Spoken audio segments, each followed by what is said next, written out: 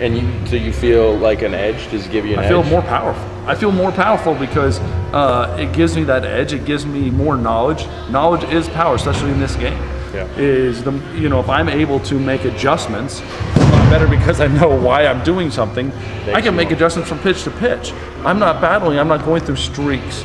You know, what's going on? Why do I keep missing here? Or why I don't feel like I have everything behind the ball? You should know. And last year I had I was just beginning to understand.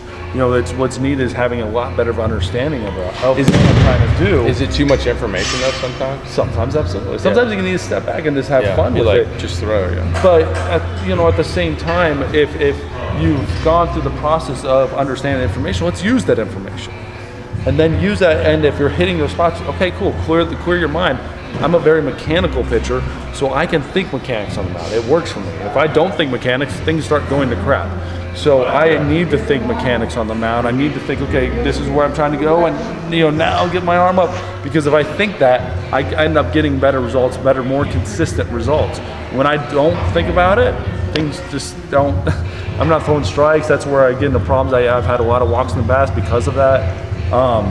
And so it's a lot of knowledge for me. I love it. I want as much knowledge about myself as I possibly can get. So last one. So for someone like, even our other minor league guys who weren't in your position as a veteran, coming in with their approach or whatever, another approach into a season, a lot of these younger guys feel like, that they don't have that kind of luxury or, openness that you've had. Like, what do you advise to those guys that maybe feel like it's going to be too confrontational with their organization, bringing in this kind of an out-of-the-box approach? What do you advise them to do? What I advise is, it stinks, it sucks, let's be honest, but you have to find a way to make it work.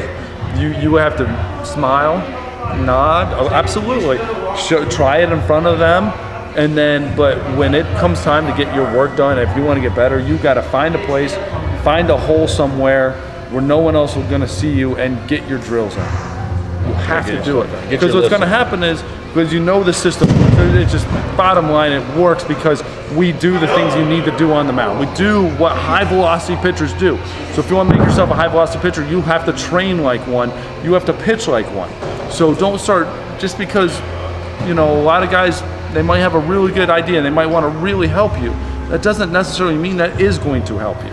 So if you don't think what they're telling you is going to help you, do what they say, absolutely, give it a shot, but when it comes time to getting your work in, go find somewhere, go do it in your hotel room at night, go do it in your dorm room, I find myself doing it constantly. When I'm walking down a hotel, like I remember this year we were in Pittsburgh, walking down the hotel, every time by the elevators, there's always a big mirror there on the back of the wall in between and I end up finding myself like trying to separate. And I've been caught many times with the elevator opening up and teammates saying, "God damn it, Aardsma, you're a psycho." But at the same time, it's ingrained in my head, man. I know I need to hit these spots for me to be successful, and I've got no chance to lose, man. I don't have room to not do it. I don't have tomorrow. Tomorrow I might be home with my kids and never be playing again. So for me, I got to get it done, and luckily I've had a long career. But for you, if you're in college, you're in minor leagues, you're in high school somewhere, and you're going, "Oh yeah, I got it tomorrow." No, you don't. No, you don't. To be honest, this game can end your career really quick. So put everything you have into every rep. Find a spot where no one's watching and do it. But if you don't, you're just making excuses. Yeah, I think that last moment, that last game you play in your career, I think why it's depressing and you might be crying, it's because there was something you could have done to maybe do it better. Yeah. And I think that's the hardest thing. So make sure you're doing that. Make sure you're doing whatever it takes to make where you're giving yourself the best shot, best opportunity to have the best success. And and if unfortunately if you have to hide it, or if you're lucky enough your organization supports it, then kudos to you. But if you have to hide it, you got to do what you do. It's your career, and those guys really aren't looking out for your career.